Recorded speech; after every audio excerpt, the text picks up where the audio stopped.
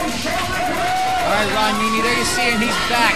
He's our former heavyweight champion, former light heavyweight champion, held those belts at one time.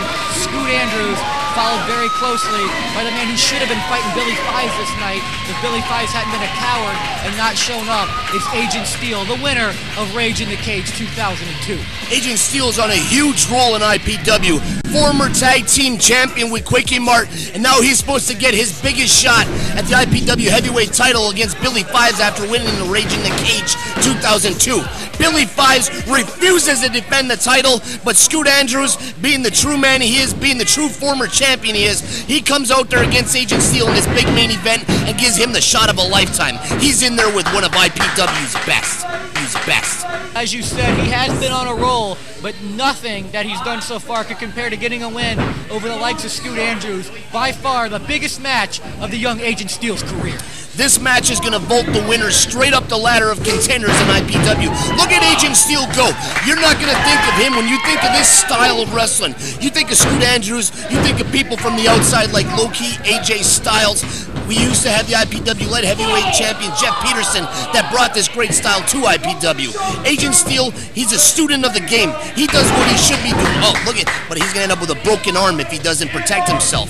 He does what I said Mike Sullivan should have been doing. He studies the tapes. He's in at the WrestlePlex training week after week, night after night, and somebody like Scoot Andrews, they better pull out their best because Agent Steele knows everything he's got coming. Well, right now, Scoot Andrews going a little bit old school, working on the arm of Agent Steele. Agent Steele may not have the quote-unquote cut-up physique of guys like Billy Fies and Scoot Andrews, but anybody who's been in the ring with him knows that he's one of the most powerful individuals in all of IPW. But getting your arm and shoulder and elbow and everything else slammed right into that turnbuckle, that's going to take a wheel away from you. It's going to take your concentration off of your offense in this match, and it's putting Scoot Andrews at a great advantage. The one thing you got to watch out for when it comes to Agent Steele more than anything is this kid has got the most vicious temper in the entire locker room of IPW. That is no secret. It's not just the boys that know it. The fans out there that have gotten his face. He's been a heel. He's been one of the most popular wrestlers in IPW. He's played both sides of the fence. He doesn't mess around. He'll go out there and he'll technically wrestle. But if you want to fight, you want to get in the face of Agent Steele, I would highly recommend against it. Aaron, I mentioned earlier about June 8th, tomorrow night at the WrestlePlex, and the huge matches that are coming up. I gotta mention June 15th at the Chain of Lakes Civic Center in Winter Haven, Florida. We're gonna have the first ever in Florida reverse battle royal. You get thrown in the ring, you're eliminated. Last guy left outside the ring will be your winner. We're going to have an NWA World Tag Team title match with the New Heavenly Bodies defending against the Shane Brothers. We're going to have Devin Nash, Rod Steele. We're going to have Mike Sullivan. All the best of IPW will be in Winter Haven. Go to IPW-hardcore.com for all your information. And speaking of the Heavenly Bodies, that match with the Shane Twins was made after that attack that we saw in the last segment. The New Heavenly Bodies making their way back to IPW, attacking 911 Incorporated, and now they have to defend their titles against a massive Shane. The Shane Brothers, your Jersey All-Pro Wrestling Tag Team Champions, your NWA Florida Tag Team Champions. There's been title changes going on left and right. You see the technical excellence. Where did that reversal come from? I'm going to tell you something. I know Scoot Andrews used to be working with Agent Steele a short time ago at the WrestlePlex, training with him. They like to trade maneuvers. They like to, huge leg lariat by Scoot Andrews absolutely levels Agent Steele. Scoot Andrews got to be regretting the fact that he possibly might have shown Agent Steele a little bit more, and it might be being used against him right now, Aaron. That's true. Oftentimes, the student will outshine the teacher. Let's not forget, Scoot Andrews, you're not the only person teaching stuff to Agent Steele. He's a smart individual. He's learning from everybody he gets the chance to learn from. He was in the ring for 6 months with the Shane Brothers in that big tag team war when he was a part of Quickie Mart. He had to deal with the antics of you, Ron Nimi, back when your antics weren't, shall we say, what you would want to have your promoter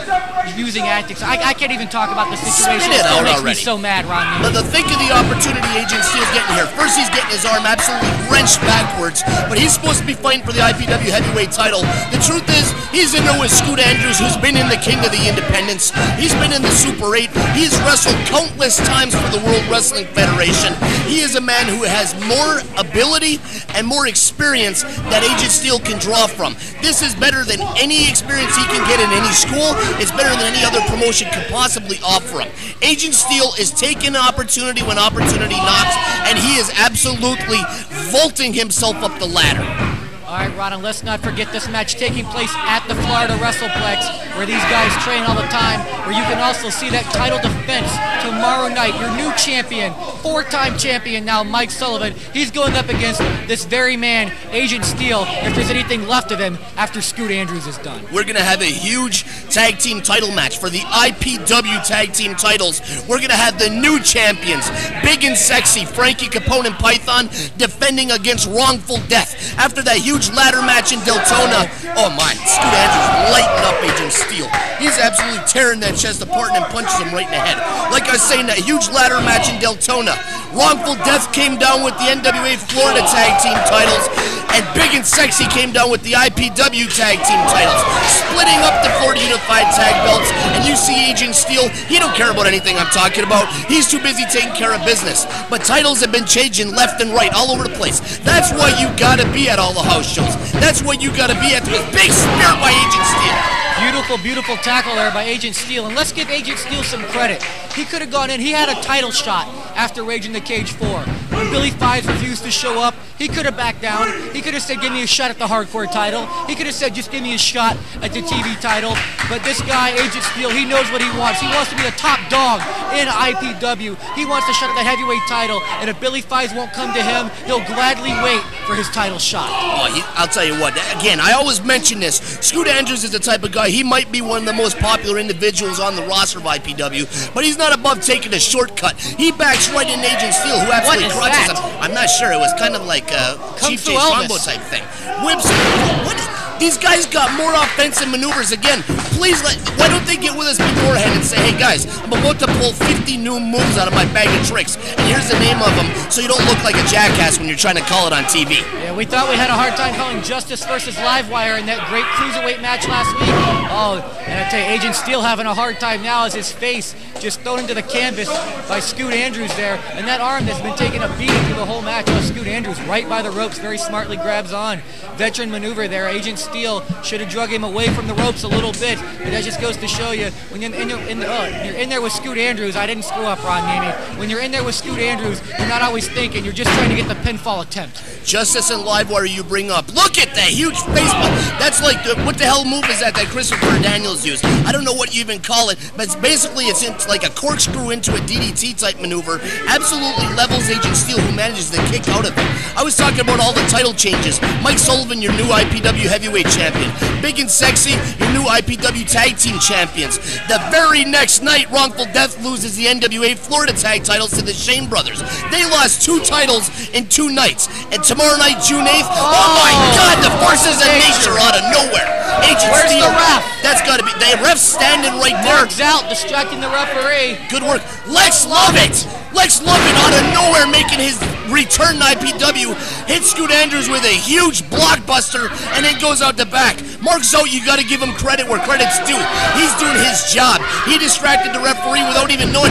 3! What a huge win for Agent Steele. He just pinned Scoot Andrews, not even known to him that Lex Lovett just interfered to take out Scoot Andrews, one of his former big-time enemies. The biggest win of Agent Steele's career, unfortunately, it came with some help from Lex Lovett, but that doesn't take anything away from the great match that Agent Steele was giving Scoot Andrews. And like you said, Lex Lovett and Scoot Andrews, bitter enemies here in IPW. I guess we got the new referee bodies back, and now we got the former NWA World Junior Heavyweight Champion in the mix as well. And what you didn't see, Ron Nemi, was Lex Lovett going in all friendly with a guy like Agent Steele, talking about what a great victory it was for him and how happy he was for him. Then all of a sudden, he kicks him right in the gut, and we've got another impromptu match right now. Lex Lovett just recently attended the latest WWF training camp, where they bring the top free agents in professional wrestling. He impressed the WWF a lot. I don't know what the hell their problem is. Kevin Kelly's probably got something to do with him not getting signed. And you see him come off on Agent Steele with a huge leg drop. Look at the physique on this kid. How can all the major companies not be tripping over themselves to try to to get to him. The hell with him. IPW Hardcore Wrestling got Lex Lovett back. He hasn't been in the mix since way back at the NWA Anniversary show. He's got himself in better condition. He's been working on his technical wrestling, and from what I understand, and you can see it looking right now, this kid's got a hell of a mean streak. Yes, he does. Second time in a row now. He's choking out Agent Steele with that shirt. Referee trying to count it, but quite frankly, Lex Lovett doesn't care if he wins this match. If he cared if he won a match, he would have come out and done it fair and square. Instead, he's taking out a guy that just went 25 minutes with Scoot Andrews and is still giving him a run for his money. But right now, Lex Lovett does appear to be firmly in control. And here's what we're talking about, the youth and the cockiness. He should be all over a guy like Agent Steele right now, not posing for the fans. What the funny thing is, half of the WrestlePlex fans are gone. They thought the match was over when Agent Steele beat Scoot Andrews. They thought that was the end of the night when they seen Lex Lovett raising the hand of Agent Steele.